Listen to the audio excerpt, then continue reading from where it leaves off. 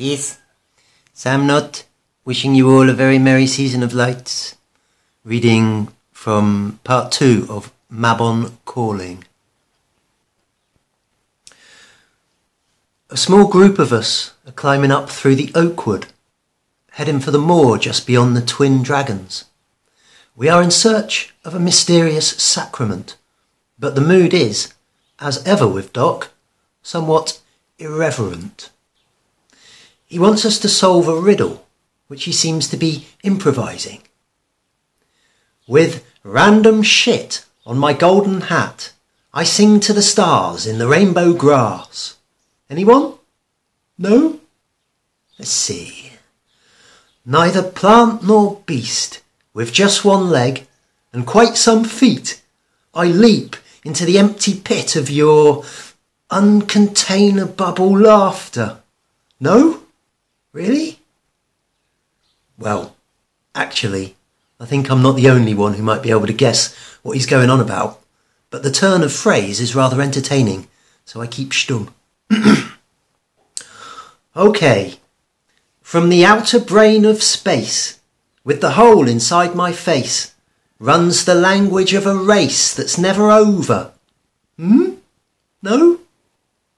What about again and again, from the trees unto the plain, I express what cannot be explained by dancing in the rain? Yes? No? Anyone? Unfurling umbrella of time, in the gaps sigh naps in. One brave fool pipes up. Are you talking about drugs, Doc? He laughs. Yes and no, I suppose. I am tall king of yon wee elf hat, the silly side-bean blah blah blah mushroom. Yeah, I expected it was that. Uncle Wayback has something of an obsession with them. I used to enjoy looking for them hidden in his pics and poems, so I did a little research about them. Am I right in thinking they are basically the active ingredient of Micron, Doc? Doc gets kind of agitated then. Don't get me started on the mics. They took the whole soul out the thing. Kind of weird reversal of Paracelsus's law, that the only difference twixt a poison and a medicine is the dose and all that. Well, we should have bloody well known it went both ways. Some things are poison when you don't take enough. Seriously. Fucking mics! I guess I should probably change the subject. So they grow around here at this time of year, do they, Doc? I thought they were creatures of the fall. Now, Doc goes into a long ramble about the nature of time, involving elvish plumbers riding coracles along rivers of blood, and cities of hollow bone, and some kind of cosmic honeycomb. And this idea of going in and out at the same time that I really like, by which somehow we come to be seeing the planets swinging about the sun, and the huge rotating arms of the Milky Way, and this black hole of an idea, which is the universe spinning itself inside out. These internested loops which serve the function of making time in, or else out of, eternity. For all of us to play in, or with, or something. It might be like milking time from eternity even. The stars like drops of milk from the udder of some great black space cow. And so, of course, all this business makes us sweat. And this sweat is basically the water of life. The self-same, elf-sane thing. As well as being something like honey for otherworldly buzzing beings beyond time. And so time itself is all the things we normally think it is, and yet more, including a wave made by the wobble of our planet, which gives us the seasons, by which the fall of autumn and the rising saps of spring can be called akin. And the elves can then use such superficially linguistic phenomena to move through time however they very well please. And basically, that is why we can find shrooms in spring too. And if I find this stuff really interesting, I should go get Goat and make him tell me about the word-made flash. Well, I intend to do just this. But I'm also a bit worried that Doc might be having a laugh at my expense. I believe I might be prone to taking the poetry a little too literally, or else, and perhaps more worryingly, reality has started literally going a bit too poetry. The moor is stunning in the morning light. Dew-hung spider webs are strung between the rushes, while a small herd of big ginger cattle with long hair and even longer horns lays about scratching themselves on a row of old lichen-covered stones. Doc wastes no time in finding a group of mushrooms and calls us over to display their most marked characteristics, pointing out their distinctive bell shapes with little nipples on top, and then the dark grey gills underneath. And now he's pulling some tiny translucent skin from the cap and peering through it at me. See? And the whole scene seems covered in a substance that transfigures light, some thin prismatic skin. How many do we need for tonight, Doc? He stares up into his head inside the clear blue sky. Let me see, say 30-odd people, some of them very odd indeed. Need to put a sparkle on it. Nothing too crazy. Noonar and the Wav Bar, Crunkle Bump, I Wrinkle. Would say a couple of thousand if we can, just to be on the safe side. One brave fool gets up off his knees and holds out his hands, already filled with tiny cosmic parachutes.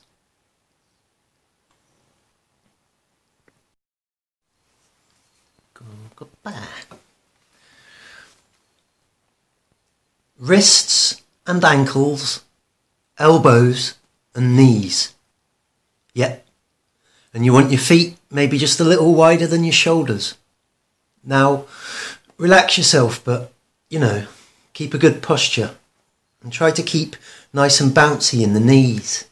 Hang loose. Cool. And so just kind of mirror me. I am copying Goat because he has agreed to tell me about the word-made flash. But it seems like it's going to be a show rather than tell kind of thing. These actions are designed to quieten my mind by bringing me into my body, whereby I will find myself ready to hear the word, he says. I already do feel rather sensitive, in a pleasant, open, relieved kind of way. When I came across Goat, he was down by the river, crouched on the bank, looking intently at the flora. He had found a small stand of spring tears, the most beautiful little flowers, pale green petals with frilly edges and bright pink veins running through them, having the most delightful dangly little bell shapes, really quite tiny too. You might have 3 of them standing on your little finger. He showed me why they are called spring tears. He held open one of his eyes and looked to the sky and bade me shake one of the bells above his eyeball. I had to shake for a few seconds, but eventually a small drop of liquid came out and went into his eye. I did both his eyes, and then he did mine. He warned me that it might sting a little, and it did, but not too painfully. My eyes, however, watered profusely. I could barely see as the tears poured down my cheeks, and I became more and more pleasantly elated and, like I said, relieved, as if I had just had a really good cry about something. A really good cry about nothing, I suppose. So now, here I am, copying him. He is an interesting looking fellow, by the way. Compact, laconic rebel, with Mediterranean skin, dark hair and eyes. He's not so tall as me, perhaps a little bit older, very fit seeming. There is something that feels a little serious or even scary about him. But when I catch his eye, there seems to be nothing but humour there, even kindness. So I cannot quite tell what the scary is about. I think about it for a moment and decide it is because he seems ready and waiting, as if poised on the edge of something, but with the sense that it is his mind that might leap out at you, not his body necessarily. Well, anyway, here we are, raising our arms above our heads, although perhaps letting them fall into the sky would be a better description. He keeps guiding me. So, feel your heels and the balls of your feet on the ground. Really try to know that contact. Feel free to test it and keep it dynamic, to shift and let the legs ripple with it. Okay, and just here, between your finger and your thumb, is another kind of opening. My hands fall down beside my waist, and I hold them parallel to the ground, as if patting it. I rotate my wrists a bit, and when I breathe in, all my fingers stretch and my hand opens right out. And when I breathe out, this releases, and sometimes twixt breaths I will just be waiting, not even thinking, just being. More and more I get the sense of moving energy around, as if moving it through my body, but also out there in the world, actually seeming to wave it up and down all around me. When we raise our arms, our bodies naturally sink back, and when our arms gently fall, they seem to lift our bodies up. Goat shows me how to open my heart, and also how to protect it. After a bit, he gets me to move one of my feet behind me, and raises one of my hands up in front, palm out, and pushes into this hand. Then, firmly but gently, he pushes the rest of me about, such as would normally cause me to lose my balance. But now I'm so easily rooted to the ground, so much at one with my own weight, that I am simply not going anywhere, and without even feeling like I am resisting at all. It is as if the earth is holding her own through me. He asks if I am ready. We are standing in the circle of stones, and I am facing towards the river, feeling pretty much ready for anything. Yes. He comes close to my ear and tells me to take a long, steady breath, all the while keeping my gaze straight forward. As I breathe in, he begins to whisper to me, a steady string of syllables that I think I will be able to memorize at first. But by the last sip of breath, there are so many in me as to be quite beyond recalling, already starting to juggle around among themselves and wanting to recombine and pour back out. Otherwise, the world remains as it was, only now speaking a peculiar stillness. I release my breath, long and slow, and by the time I am done breathing out, the world is entirely transformed. My initial response is to rip my shirt off. I shall not be so contained. The world has become a wind, blowing through me as I rush towards the river and into it. Imagine, if you will, two great wheels that form your entire universe, and they are turning, each towards the other, in towards the centre and down. where these wheels mesh, all that you know is both revealed and in motion. This is your world. Now please imagine that you were in fact mistaken. There are not two wheels, but an uncountable number of them, and they enter from and mesh at every conceivable angle or dimension, and they are of every conceivable size, and they are within and without each other too, such that, though this all be one great movement, now you can see that nothing will ever be quite so simple again. The syllables of the magic word seem to have distilled themselves to an essential few, and I am emitting them as they recycle, which is, in one sense, my way of acknowledging the multidimensional drama I am witnessing, my way of responding to and participating in it. But it is also the world itself, which is also my questioning of it. World as self, and so myself as something else, and then whatever impossible others still insist on being. All there are these impossible others, really. And so I am an other, and there is no other. I hear a whisper of Uncle Wayback telling me, there are always at least 3 things going on. But then there are 3 times 3 things, and so on and so on and so on. The word is like breath, but it is not really coming into or going out of me. It is simply there.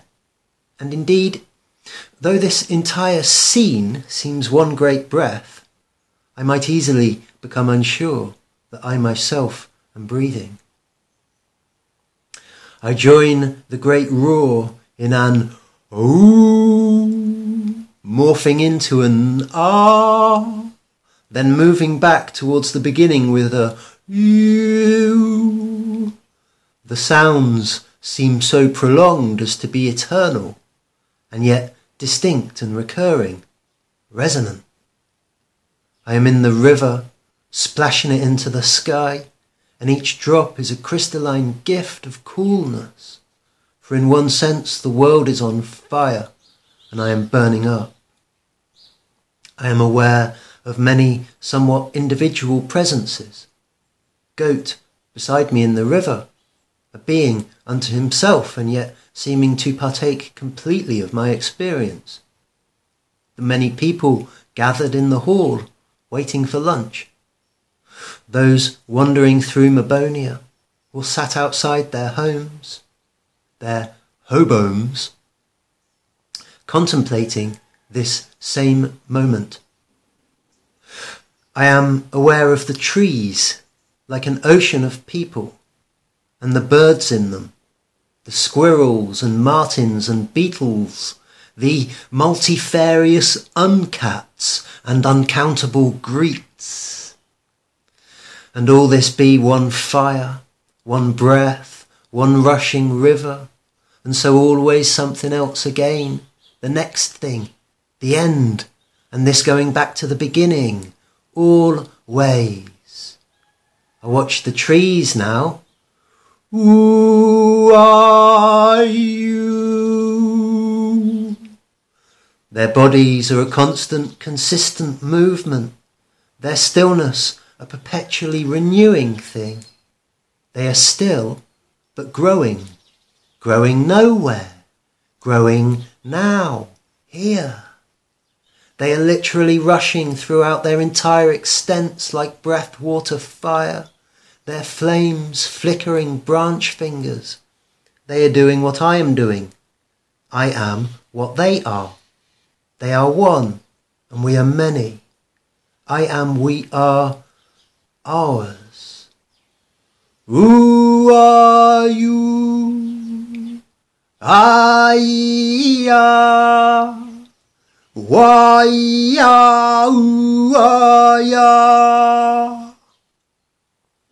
We are asking and answering each other as one great thing, being what we are, this watery, ever-flowing world of breathing, of being on fire that is our body. And now I can hear Goat saying, "Can you see that?" And he is pointing out one particular tree, an oak on the other side of the river.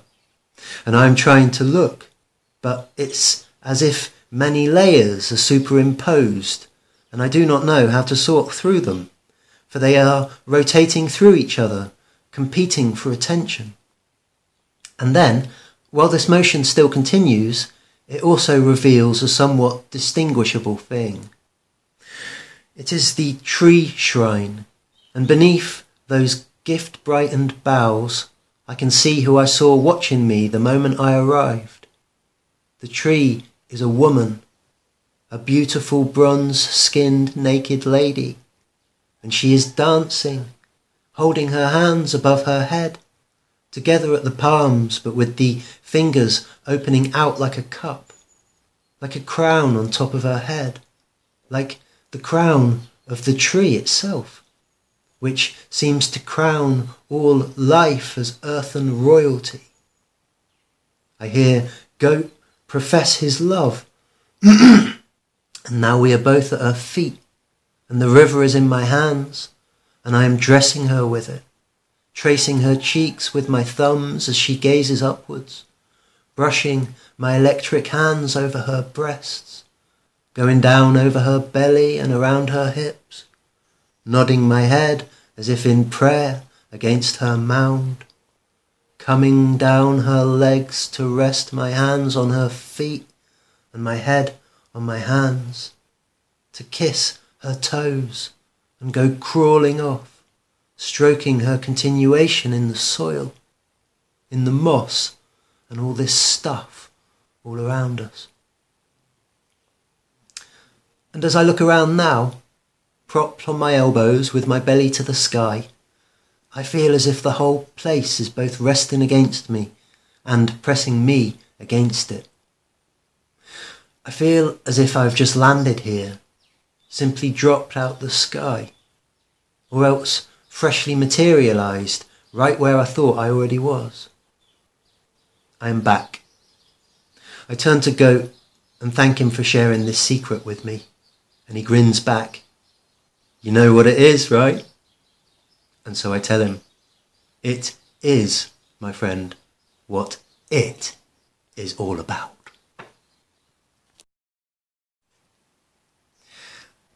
I go on down to the lake, picking my way through the ash and oak, trying to avoid the odd brown holly leaf on the path, for my shoes are somewhere far behind me. There are the remains of old walls grown over with ivy, here and there a bower of sorts, natural nooks made from stone, and overgrowth that seem to call me to be in them, to enclose myself in their openings and see what happens there, see what happens while nothing is going on. But going on, until the lake begins to show itself through leafy windows, on over a small bridge to find myself outside the forest now, and down onto a small stony beach. The great expanse of the lake, a kind of bright blackness, rippling slowly with the mountains and the clouds and the sky all reflected in it, all thinned to a surface, all coming towards me in those slow gentle ripples, and all staying just where it is as well, with my feet inside it, starting to ache from the cold.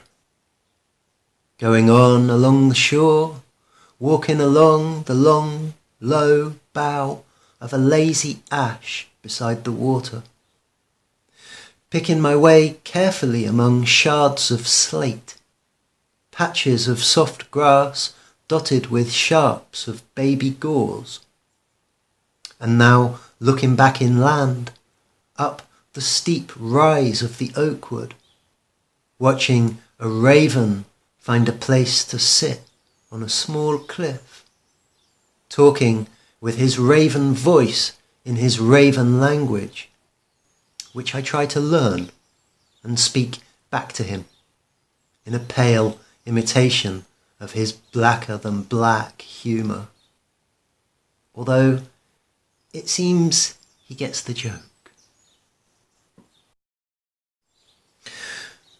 Now I am sat at the long table that is set up in the hall whenever we are not using the floor space for experiments. It is lunchtime. I feel lightly elated and affable, being sat beside the attractive woman who waved at me on the way in. I'm sorry, I don't think I got your name. Her name is Jin, and in case I've not told you already, she has rich golden skin and bright green eyes and coppery hair and loose flowing clothes in saturated earth tones. She is very composed. Her speech is measured, each sentence seeming well considered, and her accent reveals her education. Her gaze is steady, and her mouth tends towards a patient smile. I heard you saying something earlier about a kind of mission you were on, or something, I ask, figuring I can stuff a good mouthful in and let her run for a bit while I chew.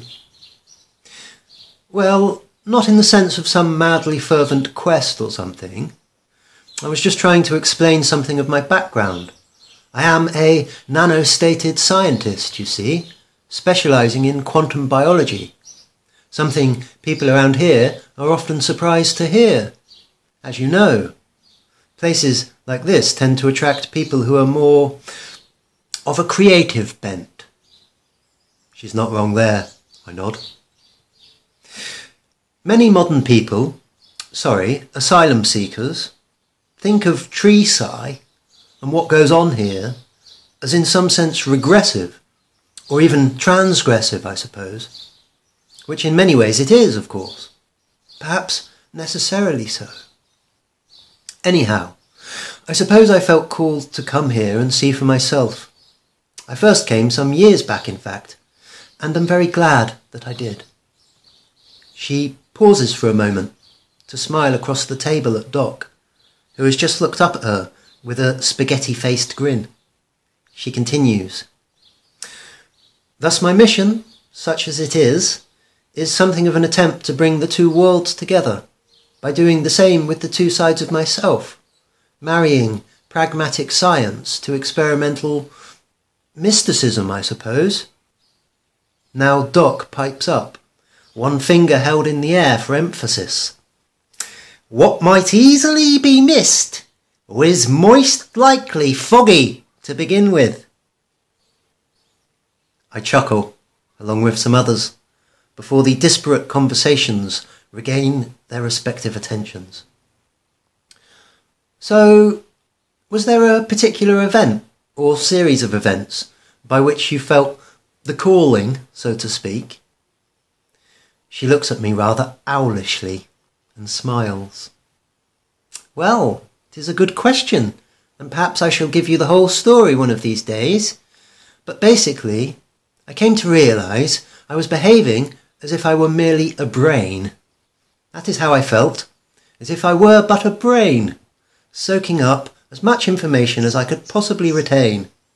And there were also certain ethical implications to the science I was doing that I did not think we were taking seriously enough, or making provisions for. I did not want to be part of a project that might somehow harm the human experiment. And so here I am, trying to figure out what other options there might be, in terms of making an approach from a different angle. I have been formulating an idea that I am currently calling slowgrass. But most generally, I suppose, I am here completing my education, seeking to administer those aspects my formal schooling left wanting. I find all this very interesting, and want to ask more, but now Helio, the well-known co-founders of Plurpix, are asking for everybody's attention.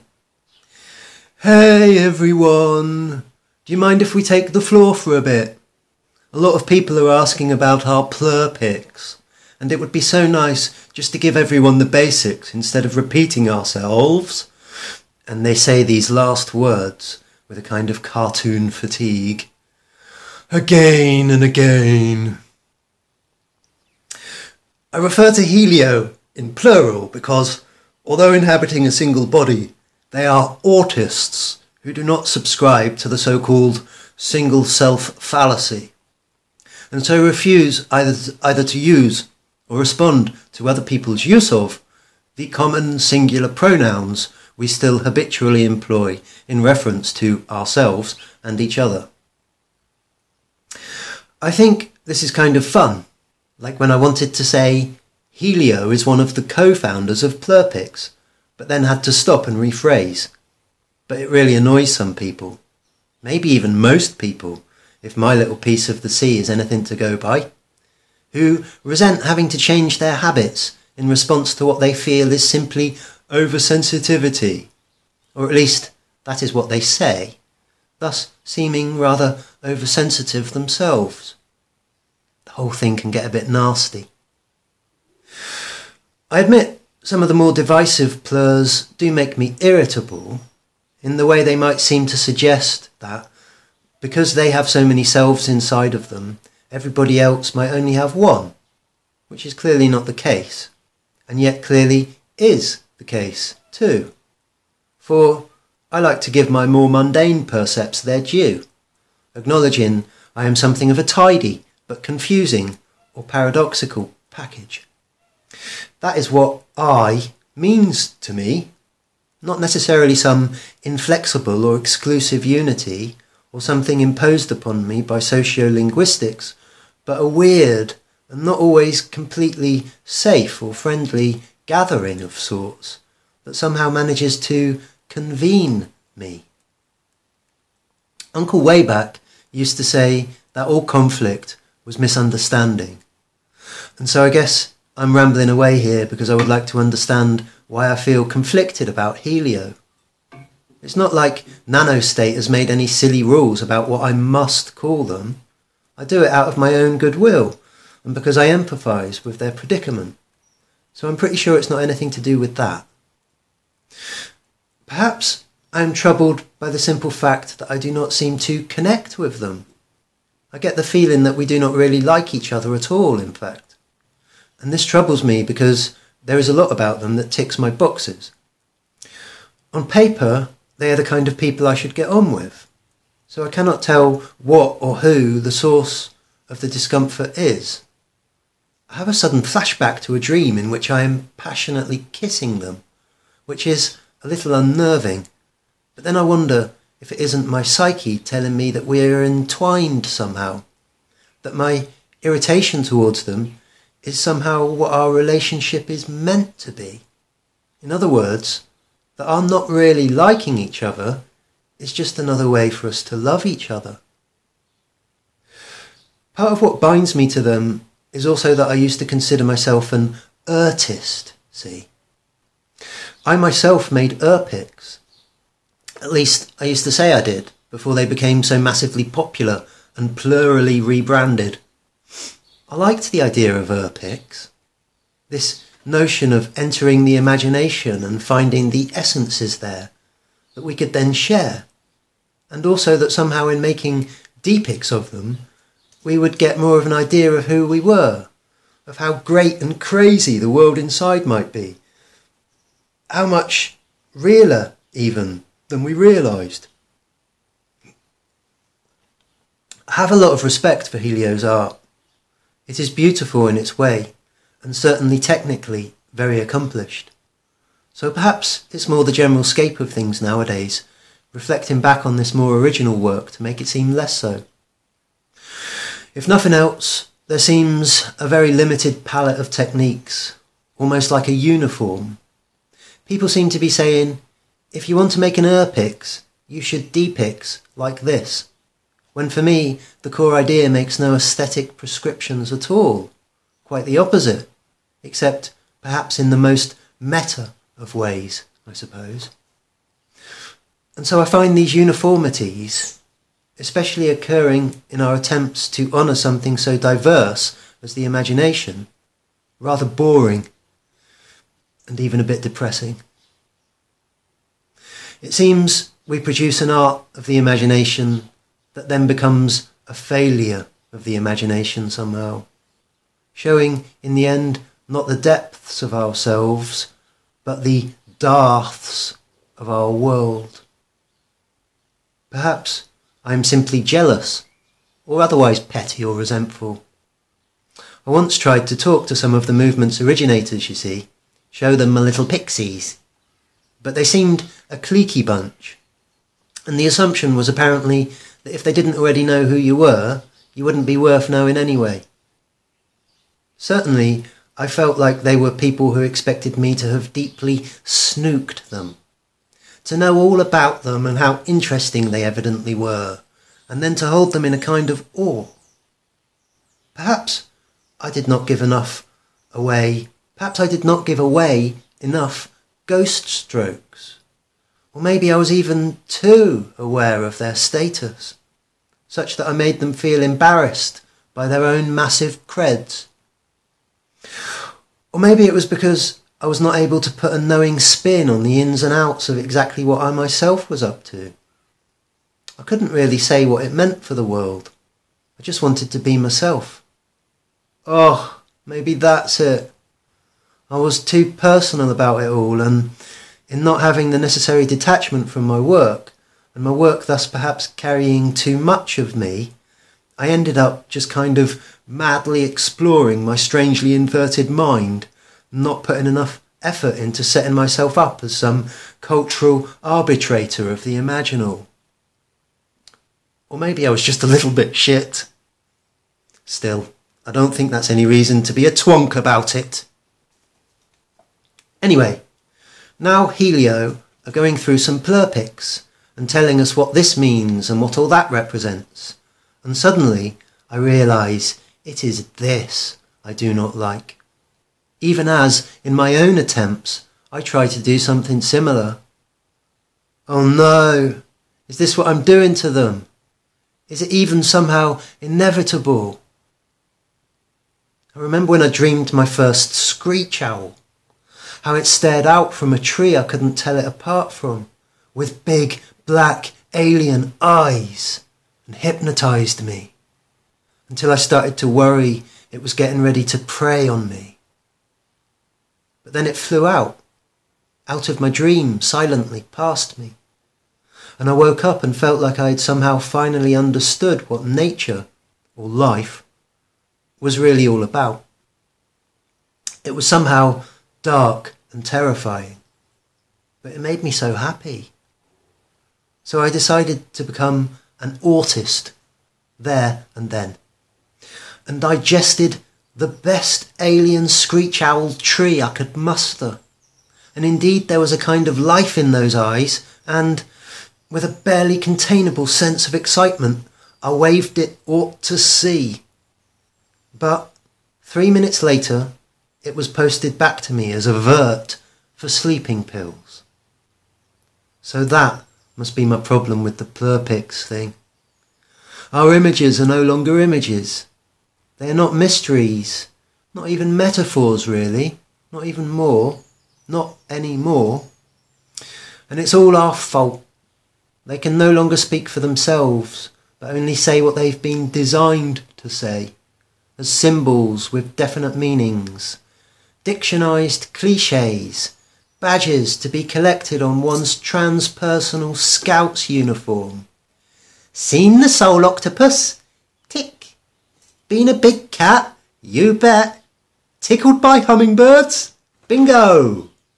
Diamond sun? Over and done. Erpics are no longer the continuation of their own impossible discoveries, but simply signs. The culture has enshrined them now, denatured them as dead ends.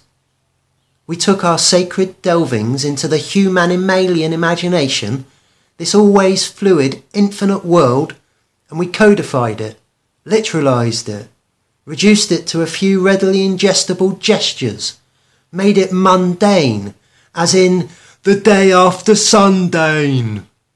Bought, sold, and nanostated. All too human. Perhaps this upsets me most. The meat robot please be silent disco. No plants or animals anymore, only human symbols. We might still pix nature, but hardly ever do it from actual encounters, from experiences of living with the creatures, of being among them. Most likely their memories come stripped straight from the sea, from some old drone dock, commanded to appear and then traced. They are signs of our being apart, relics of a world colonised from inside the safest of houses, like the semi-translucent hides of souls displayed by imaginary hunters, too squeamish to respect what we have killed, too distant now to bend down and taste it. We can't even smell it anymore. The whole sea one big visual. I better go do the washing up before I say something stupid. Okay, I love you. Peace and lovage. Peas and lovage. See you in the new year. All the best for that. Bye. Alright there, honk. Hey, honk, honk. Hey, monkey. Say hello. Hello. Happy New Year, guys. We love you. Love from the creatures. Bye.